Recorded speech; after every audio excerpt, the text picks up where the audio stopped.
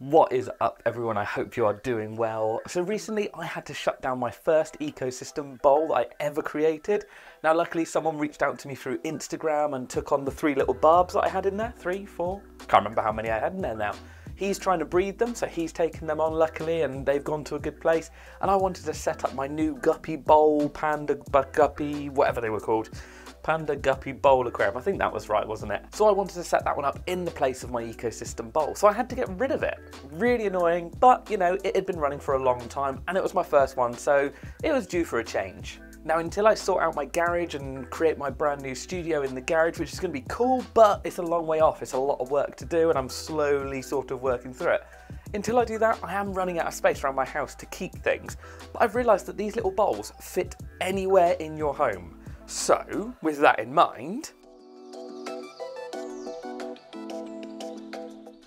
I have a lot of my fish keeping books on these shelves. Now my thought is, if it can take fish keeping books, it can take a bowl aquarium. These definitely weigh more than a bowl aquarium. So for those of you who watched the original build, I ended up going quite tech heavy on it. We started off with the ONF flat nano light unit on it, which was such a good light unit. It grew the plants so well. So we're going to go and revisit that light unit and get that one back up and running. We also ended up putting an external filter on it, which obviously for a bowl this size was quite tricky, but it worked really well. So I think we're going to go for the same sort of, almost not high tech, but quite tech heavy for a simple bowl. Now, as I like doing on my channel, I'm going to create a scape that is so simple to do and anyone could recreate it.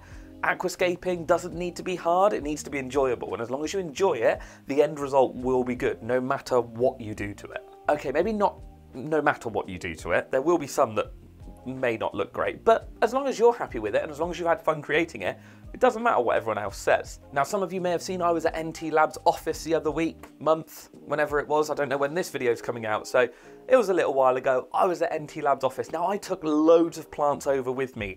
I didn't quite know what the scape was going to be over there, and that one you'll probably see in a few weeks' time when I release it on my channel and over on the NT Labs channel.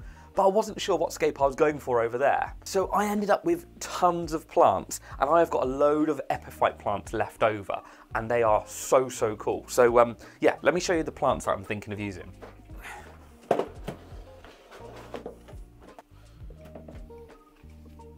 So these are the plants I've got left over. I'm definitely not going to need to use all of these for the bowl, but I think a certain amount of them is going to look cool. So we've got a load of different coloured Bucephalandras, everything from like biblis, all the way to kedagang, and they've got those really cool dark greens and blacks going on, so I really like them. I think they'll look wicked in the bowl. And then I've got Anubias coffifolia, which has got these like really cool crinkled leaves.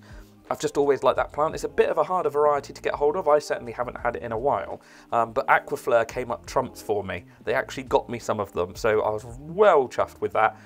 That label won't go back in.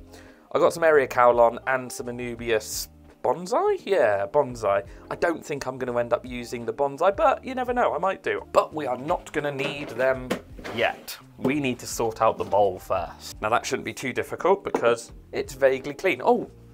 I'm going to need the light unit, aren't I? Hang on, let me go grab the light unit. Right, so as I was saying, this is the ONF Flat Nano. So this is a really nice light unit. It comes with, well, you can get it in 2 versions actually. You can get it with just this bar here with a little clamp on it, so you can clamp it to like a standard glass aquarium, or you can get it with this like funky stand, so you can stand it over something. I've seen people using it for like wabi Aquascapes and like houseplant displays and things like that, so really like it. Right, I suppose it'd be good if we get this light unit plugged in. I've got my cable threaded through from the other side. Let's have a look. Oh, of course, it's going to be set up for the timings, isn't it? I'm going to have to turn that one on manually. This one's all run off of an app, so you can set the app up and you can set the timings. So this is just turned on to what it would be at this time of day. Let's get this one brightened up so we can see what we're doing. So we're now connected to the app. I can control it manually, so that's obviously completely off at the moment. And then that is 100% brightness, so you can see how bright this bowl is now. And quite messy. Well, that needs a clean before we do anything else.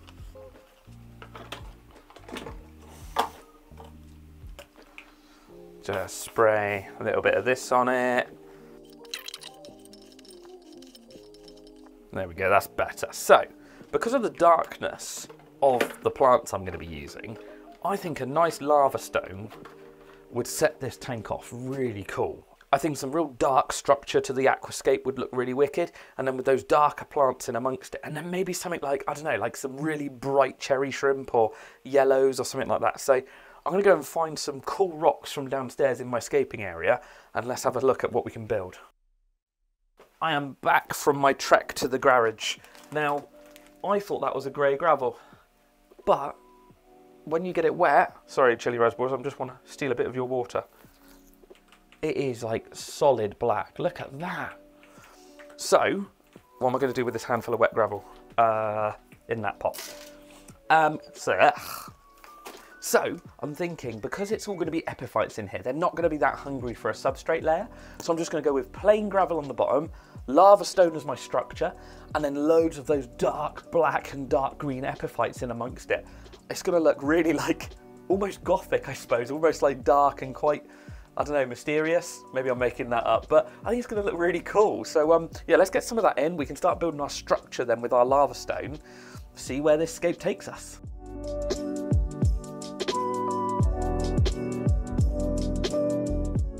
I'm going to be picking these little bits of white gravel that have managed to sneak their way in to the black gravel. I'm going to be picking these out for days. I might give up for the minute and just do it once the tank is full and I can see how many are left in there. As you can see, I've got our first bit of lava stone. Love the textures on this stuff, and it's so easy to work with. It is quite sharp, so be careful, but that is going to go right in the back of the aquarium as our main focal point at the back.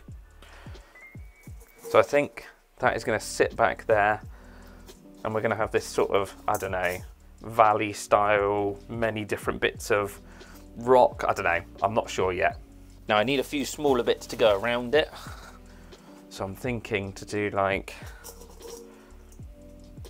and then I'm hoping that the epiphytes can go in amongst it. Bigger ones at the back, smaller ones towards the front.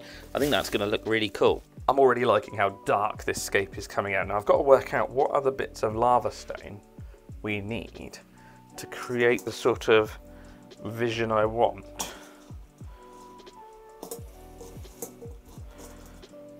Is that working? I'm quite liking that. 2 different avenues, 2 different channels. Quite liking that. I'm a big fan of bowlscapes at the moment, just because of how simple and how much fun you can have with them without really even having to do a lot. Like, check that out. Like, it's 4 bits of lava stone. Nothing exciting, you don't have to be overcomplicated. And now we're going to fill in these gaps with little bits of lava stone. So if I show you what I mean, what I'm going to do is use bits sort of this sort of size, plonk them in the middles of these, and then I can attach my plants to them. So I'll fill in that sort of channel with all the plants. Done. That's what I love about bowlscapes. Like, you could just leave it there, you know, 20 minutes, chucking a few rocks in, messing around with it, making it look cool. Once you get the planting in that sort of area there, you wouldn't be able to see any of the gaps and it would all blend in really nicely. I want to have a bit more of a play and a bit more of a scape. I just want to mess around with a few things. I've got loads more lava stone in different shapes and sizes down here. So I just want to make sure that I've used it all to its best sort of shapes and advantages before planting it up.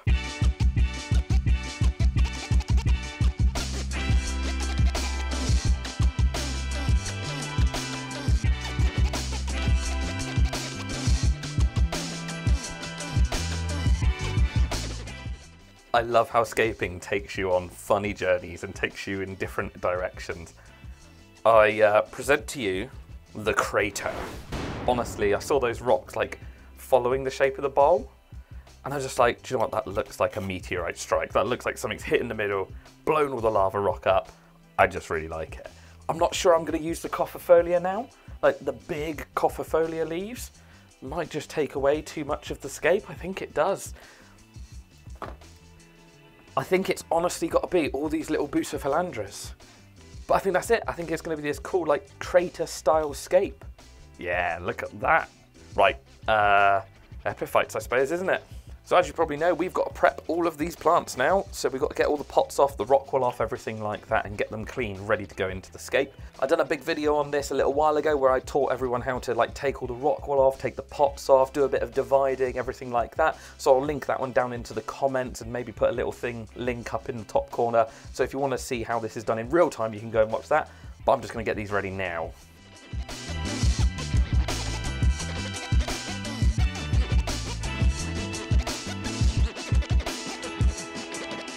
All our plants are ready to be planted, so we've got kedagang, which is that nice black and red one, that's that one there. We've got theia, which is a bit more of an emerald greeny sort of plant, still dark though, which is nice, I like that. So that's that one, and then we've got biblis, which is probably my favourite sounding one, and that's like a dark green crinkled leaf one. So now we've got to glue them onto some rocks and get them in the Craterscape. The really good thing with lava stone is if you hit it with a hammer, it breaks up really easily. So we've got all these tiny pieces now to be gluing all of our Bucephalandras onto. So we're literally just going to take these. I might divide these up a little bit because they're quite chunky. If I can just tease the roots apart, there we go. So yeah, that's probably a bit big for that one, but we're just going to glue all these rocks to the plants. That'll weight them down, and then it's a simple case of just tucking them into the hardscape and making it look pretty. We've got our cyanoacrylate aquarium glue, we've got our lava stone, and we've also got our Bucephalandras. Now we can just commence gluing my fingers to all these rocks and all these plants.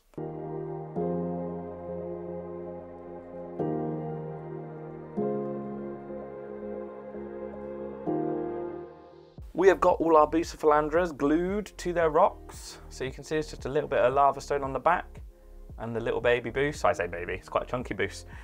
Glued to the back. I've done about 6 pots. I think that's going to be enough. I've also got a ton of little plantlets. So they're all the little bits that fell off the main colonies as I was sort of dividing and gluing. So it is now the simple case of just dropping them into the positions that I want them to, and we're planted. It's one of the easiest ways to plant a tank or a bowl or whatever you're doing is epiphytes. Glue them onto a bit of wood or a rock, make sure the wood sinks first, and then just drop them in. You can then position them and articulate them however you want to. I done a video a little while ago which was like I built a piece of wood that had plants all over it just for one of my other tanks. So if you want to see that one and see how that's done, you can go back and watch that video. But we just got to dump all these in. I hope 6 pots is enough. Now I'm looking at it, I think it's too much, but let's get it planted.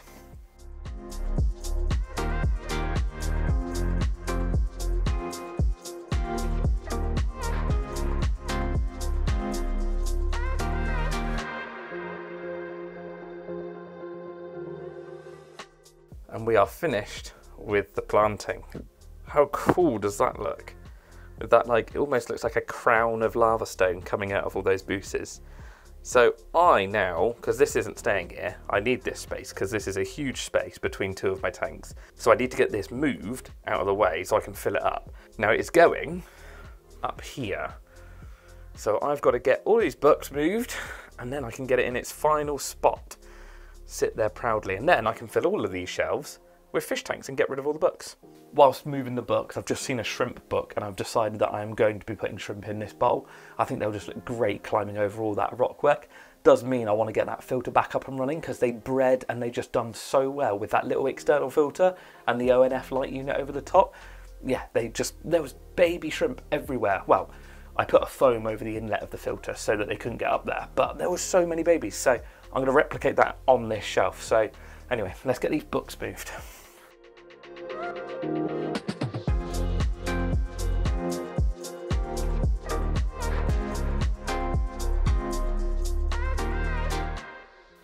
Now we can fill it.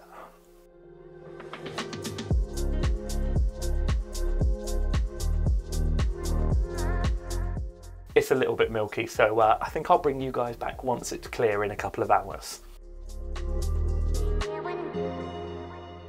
It has been a couple of hours and it is cleared up lovely. It looks crystal clear. The stupid thing is I said I was going to put that external filter on this. Now I have cleaned it, but I still think that's going to kick up a bit of dust. So yeah, that could be annoying. Even if it does kick up a bit of muck in this aquarium, it's not the end of the world. At least it will remove it, and we're going to wait for a week or so before getting any animals in here. Definitely going to go for some shrimp though. I want this, like, I've got this thing in my head now, flamey sort of theme, yellows, oranges, reds, that sort of thing. I think that'll look really cool in here. But we'll get the filter running on it. The other thing I've got to do is I've got to put the dechlorinator and the bacterial booster in here. Because again, a couple of hours ago, I really wasn't thinking, and I needed something to eat. That's what I needed. I needed something to eat and I needed to refocus. So dechlorinator, bacterial booster, external filter, then we'll leave it for a week. So let's crack on with this a minute and get this job finished. So we've got to get our tap water safe and our filter starter in there. Now these are both, I think 5 ml, 10 ml per 50 litres, so it's literally like 2 ml, if that. So we'll do the tap water soap first, 2 ml of that, and then 2 ml of the filter starter. And that will get everything kick-started, ready for when our shrimp, oh, where's my 2 ml? There it is. Ready for when our shrimp come home, probably in a week or so. The good thing is with this, all that lava rock is going to be alive. There is so much surface area on there. It's just going to be an absolute colony of bacteria and stuff keeping that tank clean. Right, now for the external filter. Now this is a little external filter that we're using. So it was cut and set up for this tank a little while ago. I've pre-primed it because you just fill it through this cap here, fill it up with water. So I've already filled it and I'm hoping that I can just sit it beside this bowl somewhere in there. Oh, I'm gonna have to definitely hide that inlet and outlet. This needs a little bit more tinkering because I'm not having that inlet sat there.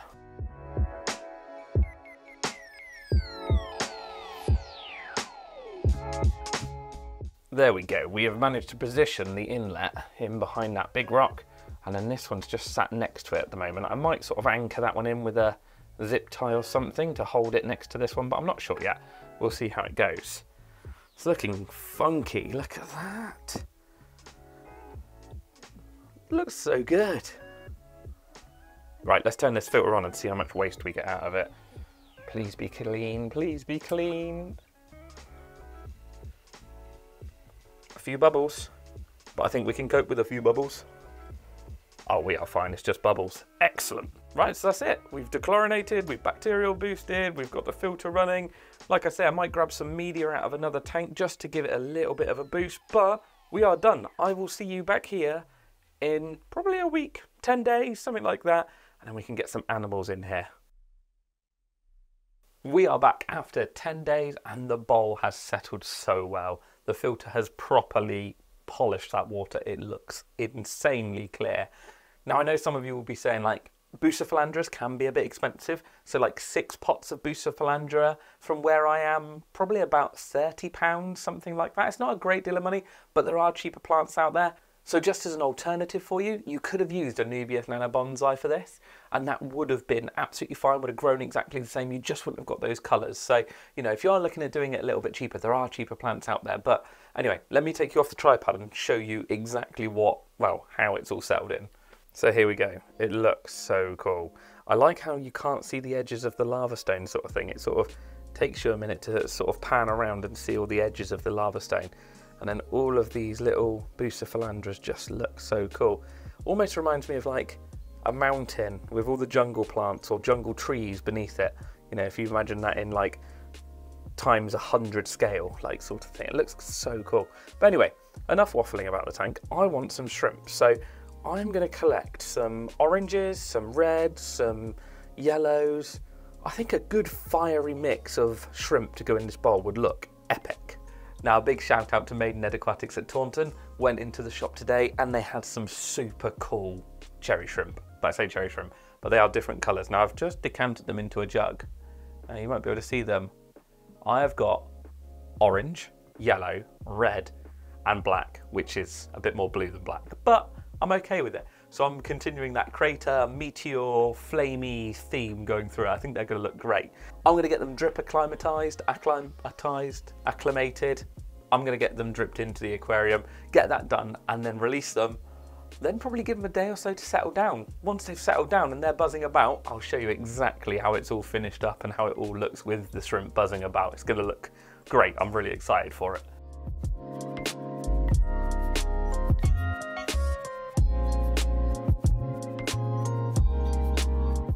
The shrimp are all acclimatised, obviously the lights are off, everything's chilled out. I've just topped up the bowl because it drained a fair amount of water out, and I did have to empty my little jug a couple of times because it did fill it up. But I'm going to net them out, get them in, and then, they just look so good together. Right, let's get a net and get them out. You always have to be a little bit careful with shrimp because they can be a bit jumpy. Move that light back a minute. Yes, I can already see the orange one swimming about. Come on, lad, off you get. There we go. Right, let's give them a bit of time to settle in and we'll come back and see them once they've settled. There we go, the shrimp have settled, the Bucephalandra hasn't melted, everything is doing so well.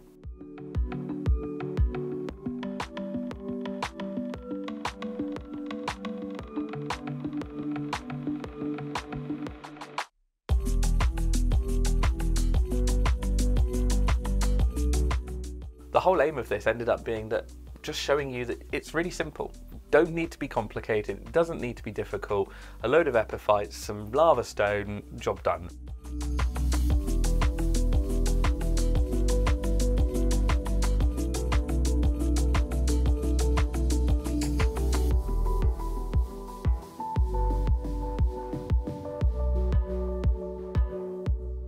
Every time I do a scape like this, I just want to get my garage done. I want some racking with like, I don't know, 20 of these on, just all different types, bowls, vases, I don't know, all sorts of different things.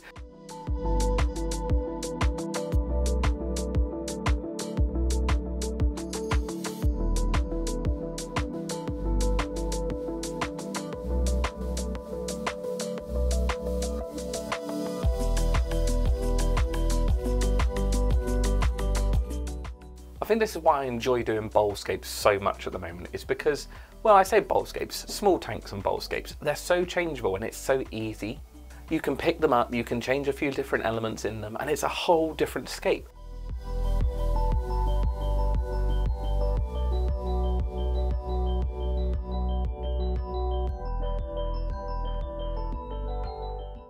I hope you've had fun watching it. I certainly had fun scaping it, so it's been a really enjoyable process. It was a little bit different to what I thought it was going to be, but I'm happy with the way it turned out. And as I always sign off my videos, I will see you in the next one.